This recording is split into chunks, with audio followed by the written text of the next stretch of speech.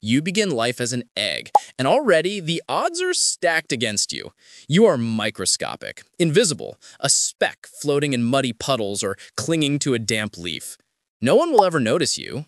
No one will ever care. You have no parents to guard you, no siblings to protect you. You are nothing but a fragile capsule, waiting for something out there to eat you. If nothing swallows you, you'll just decay and disappear. Gone without a trace, no memory, no existence. But if you're lucky, or unlucky, depending on how you look at it, you're eaten by something else. Maybe it's a mosquito larva twitching around in the water. Maybe it's a mayfly baby. Either way, you're swallowed whole and you hitch a ride inside its body. And here's the sick twist. That's not even the creature you're meant for. It's just your shuttle bus, your taxi ride.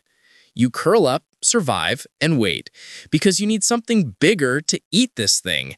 Maybe a cricket, maybe a grasshopper, maybe even a mantis. When that happens, you transfer again.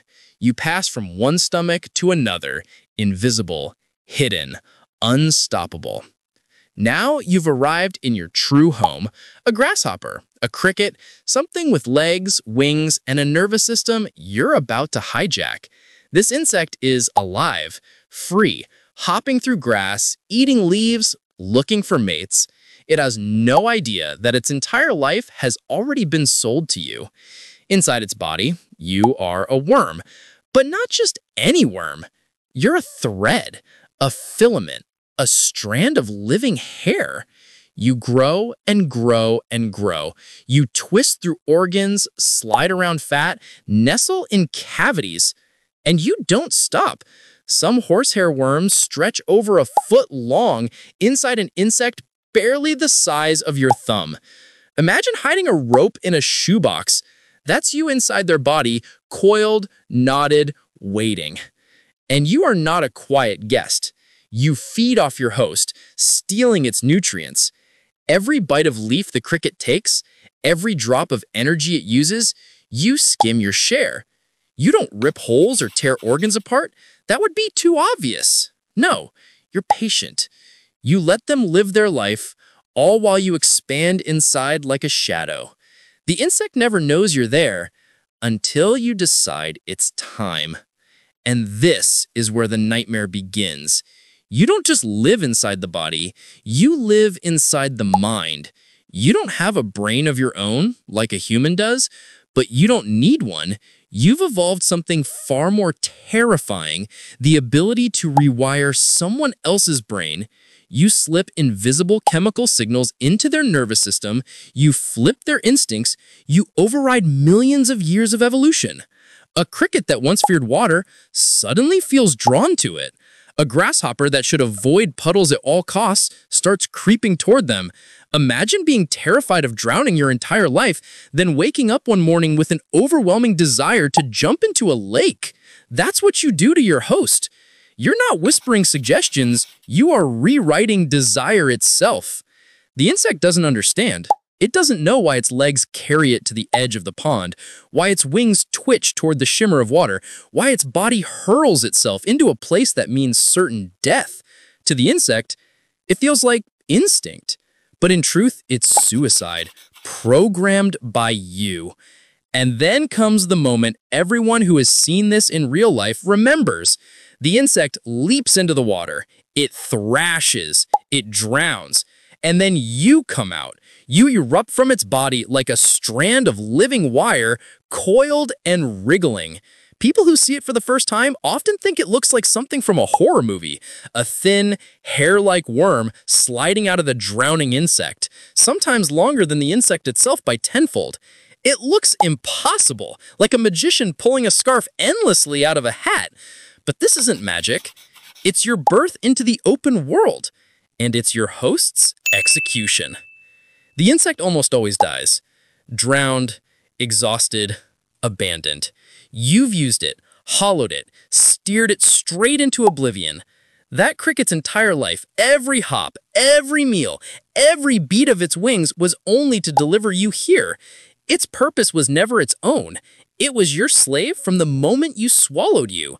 Now, for the first time, you are free. You wriggle in the water, impossibly thin, impossibly long, gliding like a strand of black thread that has come alive. Your goal is singular. Find another worm, mate, and release thousands of eggs in the water, starting the cycle again. And then, your short taste of freedom ends. You die. Your life is over. And that's it. That's the entire arc of your existence. Born as an egg no one cares about, swallowed by accident, hidden in the body of another creature, growing in secret, rewiring minds, forcing your host to suicide, escaping into the water, only to repeat the process, then die. But here's where it gets worse.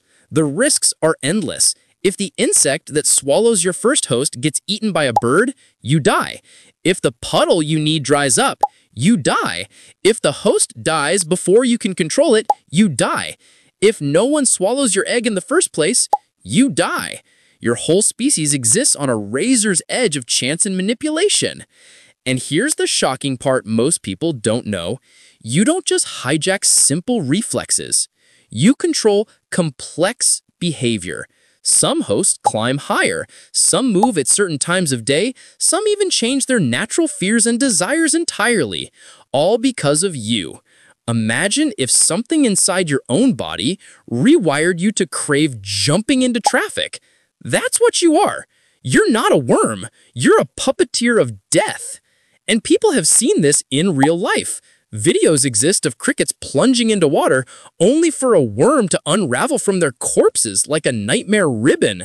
People scream, gag, or stare in disbelief because it looks like something alien. It looks like something that should not exist on Earth, but it does, and it's everywhere. So why does it suck to be born as a horsehair worm?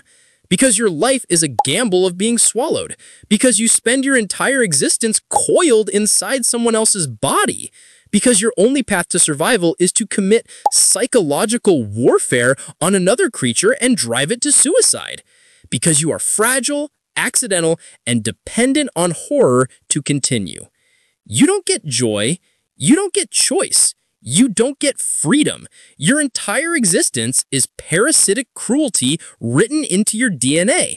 You are born in darkness, live in darkness, and crawl into the light only when it's time to kill. And then you vanish again, leaving nothing but drowned corpses and eggs that will repeat the cycle. That's the reality of being a horsehair worm, a thread of life that survives only by ending others. A hair that grows in secret until it forces its host to die. A parasite that proves nature doesn't need monsters because it already made one. And if you think this is disturbing, remember, this isn't some rare alien creature. This is happening in puddles, ponds, and streams near you, right now. And the next cricket you hear chirping in the grass, it might already be carrying a horsehair worm whispering in its brain, waiting for the perfect moment to drag it into the water.